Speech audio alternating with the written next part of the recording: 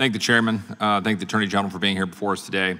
On October 21st, 2021, before this committee, I asked you about Mr. Scott Smith, a father in Loudoun County, Virginia, who was arrested at a school board meeting where he questioned the rape of his daughter in a bathroom in the public school there.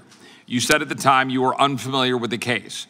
Are you now, yes or no? I'm only familiar to the extent I've read about it in the press. You sent a memo on October 4th, 2021, directing the FBI and U.S. Attorney offices to address, quote, harassment, end quote, of school boards. Yes or no? I sent a memo to address violence and threats of violence in connection with school personnel. Directed at school boards. Not directed at school boards, directed at school personnel, school administrators. Throughout the country as a priority for the federal government, for the United States Attorney's Office. That followed a letter on September 29th, 2021 from the National School Board Association to President Biden and emails from the National School Board Association Director Chip Slavin to the White House, in which the White House asked for specific threats. And one of the examples was Scott Smith. Subsequent to our hearing 2 years ago, 26 states left the National School Board Association, and Slavin resigned on November 23rd of 2021. Last week, Mr. Smith was pardoned by Governor Youngkin. Do you think the governor was correct, yes or no? Pardon authority belongs to the governor. You don't have an opinion on whether the governor was correct? I don't know the facts of the case, so I'm not in a position to make. Have you rescinded the memo that you issued in 2021, yes or no? What we're discussing. Have you rescinded the memo, yes or no? What we're discussing here occurs. Does the memo still exist? Is it still going, yes or no? Has it been rescinded? The memo was intended to have meetings within 30 days. Has it been rescinded? The 30 days have finished. Nothing has happened in more than a year and a half with respect to that memo. It has not been rescinded. It has not been pulled back. There's nothing to rescind. Despite evidence that has come out from the National School Board Association, commissioned report that White House officials discussed this with DOJ more than a week before the letter was sent, the NSBA apologized. Have you apologized? Yes or no? I've testified 7 times since that original memo. Well, it's the first time you're back here since we talked about it. I'm sorry? It's the first time you're back here in front of us. Have you apologized for putting that memo out that implicated Scott Smith as a domestic terrorist, something the governor of Virginia has now pardoned him from all of these accusations? The memo said nothing about him, nothing about parents being terrorists, nothing about attending school boards. So the answer is it's not been rescinded and you haven't apologized for it. The answer is that's not labeling an American citizen a domestic terrorist in a memo and referring to it and a memo that's built on the back of that. But now we had this compliments being driven to the Civil Rights Division. Let's talk about Mark Houck in Pennsylvania, a father who was arrested with heavily armed federal and local law enforcement in front of his wife and children. This after Mark Houck's lawyers had said he would appear voluntarily. Local authorities investigated, found no case. Mark Houck was arrested by the FBI for FACE Act violations. The jury met for an hour. Houck was acquitted. Now, when I was in federal court, I don't remember that being my result very often. In fact, I don't remember happening at all, where we took it to a jury and it was acquitted after an hour.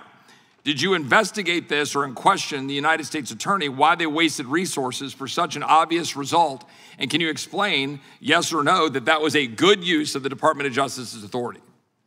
The Justice Department respects the jury's verdict. The decisions in that case were made by agents and prosecutors on the ground. Are you concerned that enforcement of the FACE Act has been biased towards pro-lifers over anti-life protesters, 126-4 by our count? And we're asking information to be able to track down the information of such prosecutions, but 126 times against pro-lifers versus 4 times for people who dare to question the issue of life.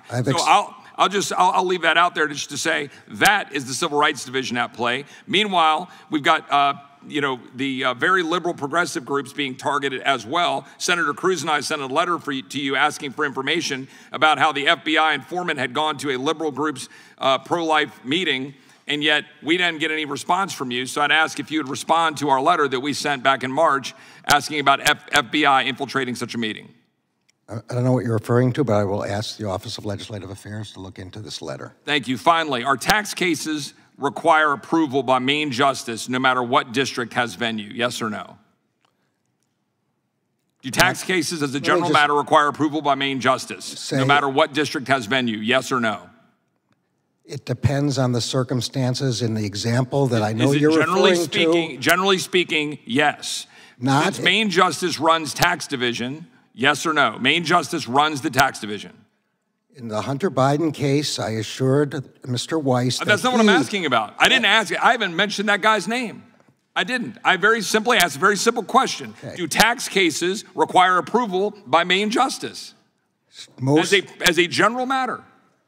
Most of the time, but not when the Attorney General has granted authority to a U.S. attorney to do what he thinks is best. And in a turf battle, if tax division approves changes... Mr. Chairman, point of order. I mean, I recall my colleague in Texas having a minute and a half of additional time. Gentleman's time has expired. The chair now recognizes the gentlelady from Texas. Thank you, Mr. Chairman. And Attorney General Garland, thank you first and foremost for your public service and your dedication to justice. I'm delighted to see you here today. Thank you for appearing before us.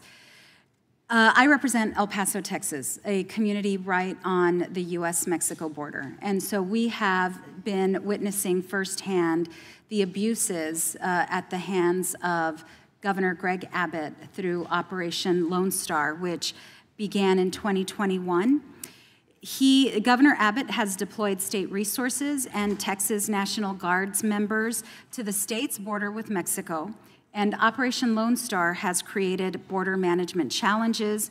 It's resulted in countless humanitarian and due process violations for migrants. It's harmed guardsmen assigned to the mission. It's cost the state billions of dollars, and it has completely undermined the federal government's authority over immigration.